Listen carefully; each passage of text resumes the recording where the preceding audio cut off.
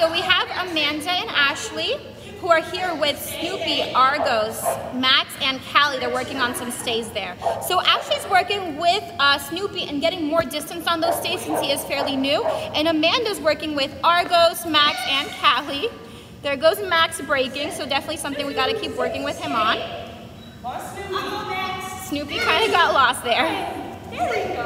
Lower back and sit. Good job, Snoopy. There we go.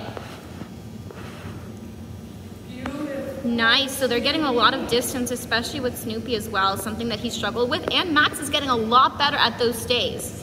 There we go, that's exactly what we want. So, the thing with Max is, even though she goes back to give him a treat, he shouldn't break. The only thing that should break is a release word. There we go. So Snoopy broke, she's gonna do one more with these guys. Almost. She's trying to go out. So Max, Callie broke. So you can see when they added that distance, Callie and Max broke. Argos was the only one that held it. So she went back and rewarded him, and now she's gonna work with these guys.